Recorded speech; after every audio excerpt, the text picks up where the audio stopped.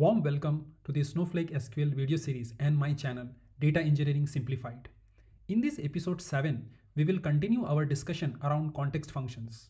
We will focus on one of the most important and rarely used session object context function called isRoleInSession.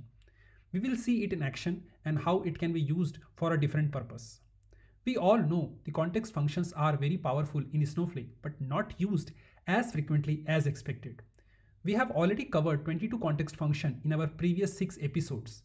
Refer the card above for the playlist link. So let's start. At the time of recording, Snowflake has following context function and it may grow in future. 8 general context function, 10 session context functions and 8 session object context functions. The category classifications were discussed in detail in episode 1 of this series. The context function striken out are already discussed in our previous episodes. Refer the playlist link above. In this episode 7, we will talk about isRoleInSession context function, which falls under object session context function. This context function has a very important role when we talk about column level security and the data masking. Where can I find the SQL script used in this episode? You can go to my website and find all the SQL script used in this episode. The link is provided below in the description section. Where can I find the Snowflake documentation?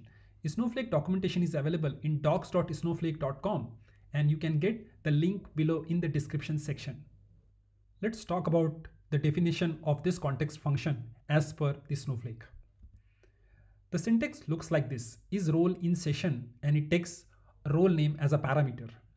The definition says returns true if the user's current role in the session inherits the privileges of a specified role. The specified role can be the current role or any role lower in the role hierarchy. Example, select is_role_in_session in bracket analyst.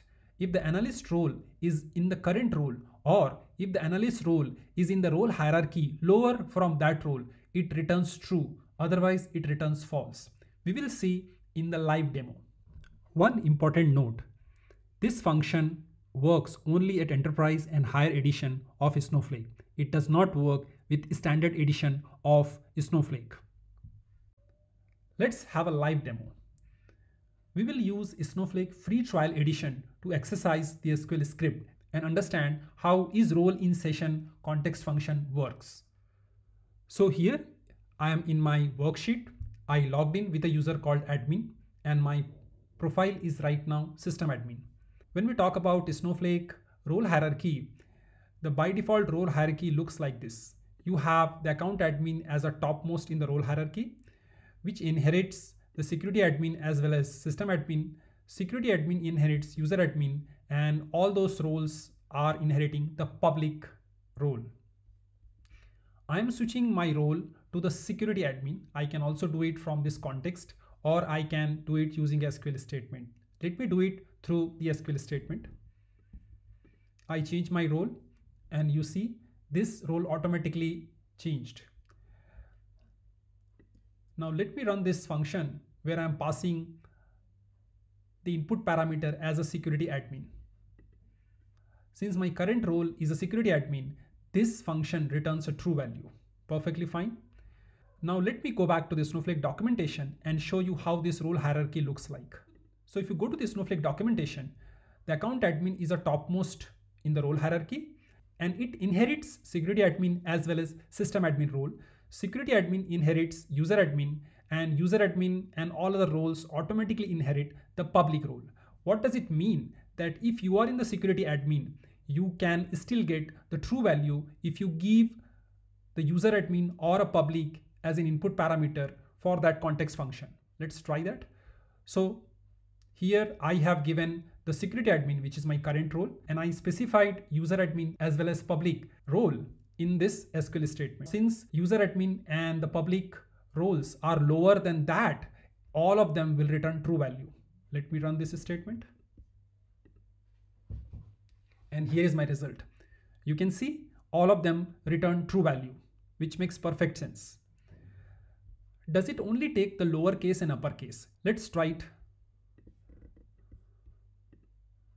It really does not matter if you have given the lowercase and uppercase. Unless otherwise you have created any object using a double quote, all the object names are converted into the uppercase. What if the role does not exist, or if you have given an incorrect input? How does it work? Let's see. Here I have given account admin and the incorrect spelling for the account admin. For both of them, it should return false. The reason being, account admin is a higher in the role hierarchy. Let me show you again. So this is account admin, and right now for my worksheet, my role is set as a security admin. So any role higher than that will return false, or any incorrect role name will also return false. Let's run this SQL statement. Now by looking at this value, it is difficult to say whether I have given an incorrect input or I do not have access to the role. So be careful while giving this input in this function. Does it need a running warehouse? No, this function uses the cloud service layer and it does not need a warehouse.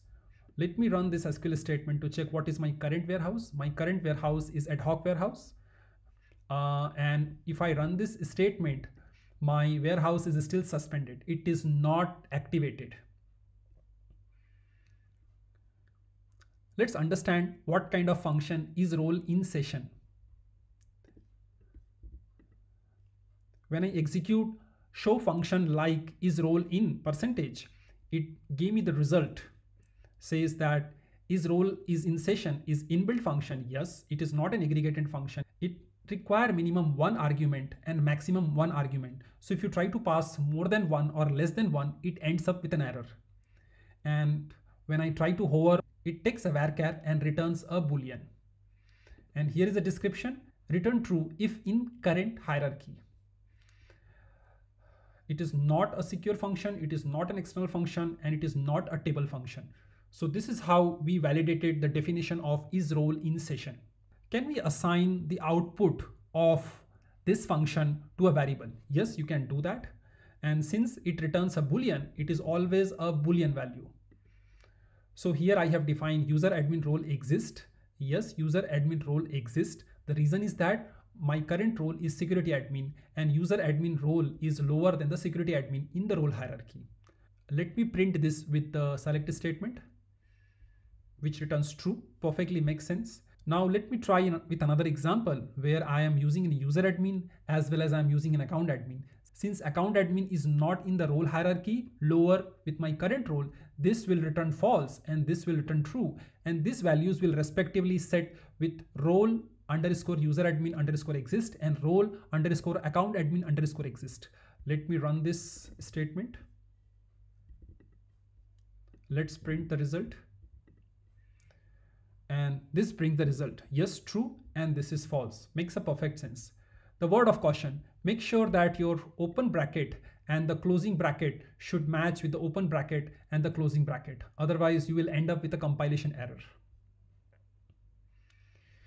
Now let's understand the Snowflake default role hierarchy and elaborate this context function in detail. So let me visit the Snowflake page once again. Here you see that my lowest role is a public, and system admin, security admin, user admin, and account admin all inherit the public role. So whichever role I am in, if I try to pass the public role as a parameter, I will always get a true. If I pass the user admin with user admin role or any higher role, I will get a true result. Same with system admin. Let's see it in action. So I am setting my role as a public role. My role got changed to public. If I print this entire SQL statement, I can see my public role is returning true, but rest of the roles are false, which makes sense because public role is the lowest role in the hierarchy. If I change my role to the user admin, and if I run this select statement again, I can see my public role and user admin role returns true because right now I'm in the user admin role, and user admin role inherits all the privileges from the public. Makes sense? If I switch to the security admin, if I run this SQL statement for all first three, I will get true value. For this two, I will get false value. Makes sense? I am switching to the system admin. Now system admin does not inherit user admin, and system admin also does not inherit security admin. So for this too, I will get a false.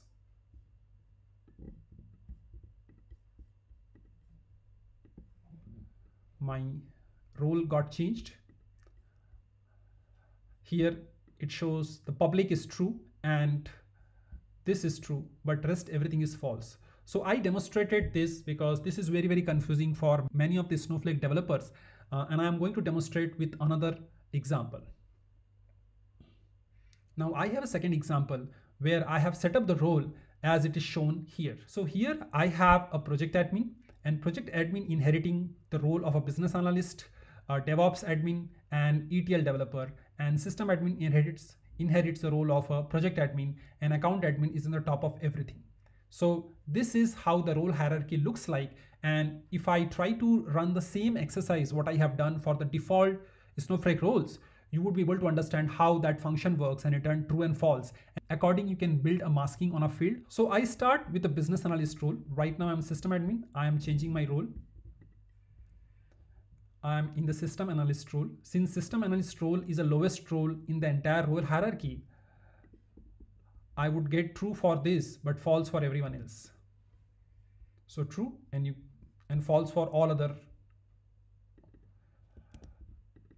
Switching to DevOps admin, ran this statement. Now I see the first is false and rest everything is false except the second one. Makes sense to me? I change my role to the ETL developer, again running the same query. So third one is true. So this makes sense. All of them are very lower level role and they do not inherit each other. When I switch the project admin, my role is a project admin. I am printing the first four will come true. The first four comes true because project admin has visibility to all this role. Now if I go to the system admin, I am back to the system admin role. And here what you find that all first five are true, which is perfectly fine, but account admin is still false because my current role is system admin.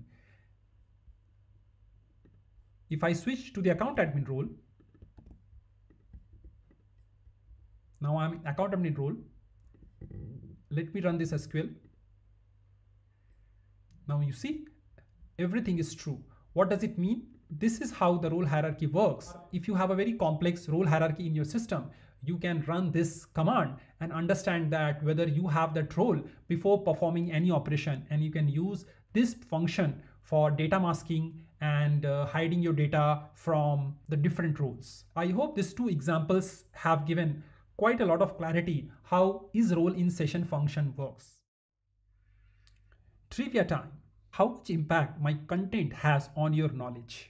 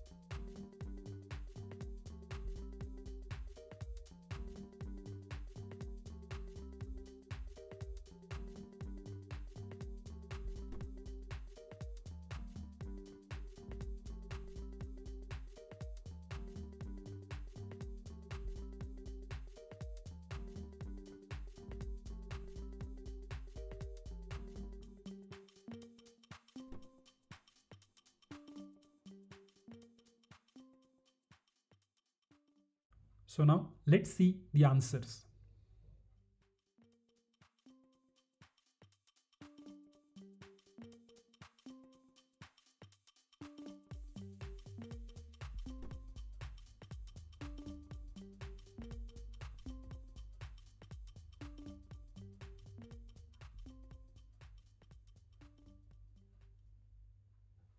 Thank you for watching. For those of you who are visiting my channel first time, I request you to subscribe to my channel if you haven't already and press the bell icon to get the notification.